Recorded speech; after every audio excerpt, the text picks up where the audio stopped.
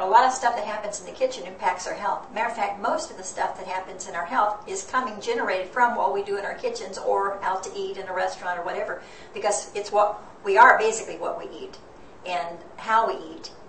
And so that one of the things you need to know is that when you're considering health issues, today I decided to make a beet and apple salad because I can tell from little symptoms I'm having that my liver is having a little distress right now. I'm starting to show little liver spots on my skin. I'm going through hay fever and allergies again.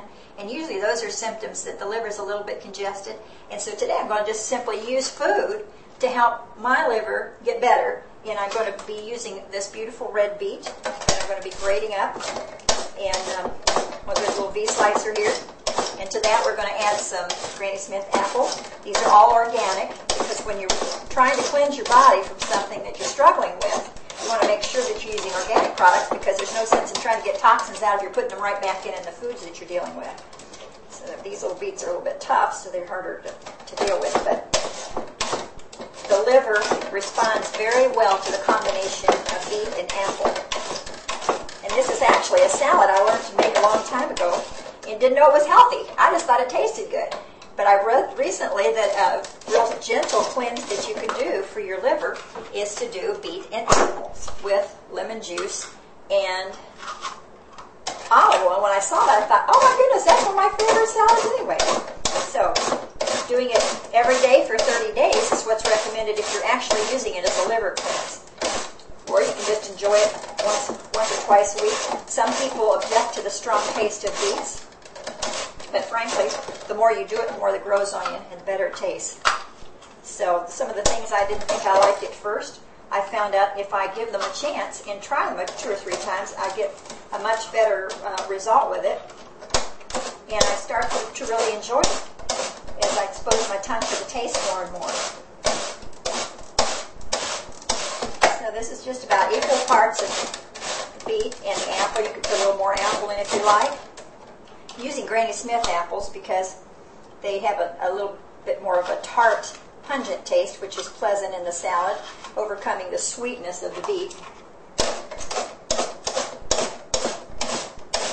There we go, and then we're going to put the juice of 1 lemon in on that and mix it up with a little olive oil as a dressing and have a nice, healthy salad. Don't tell anybody, but it's cleansing my liver at the same time. Pour this over.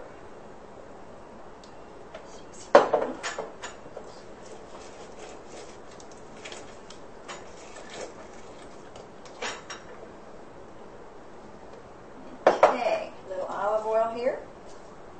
Extra virgin olive oil, cold pressed. And we just mix that up.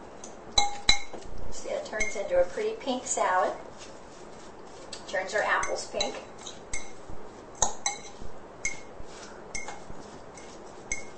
Now, if you want to pick the flavor up just a tad, you could put a dash of sea salt in, which is what I'm going to do. A little dash, just to bring the flavors up. Okay, let's taste this.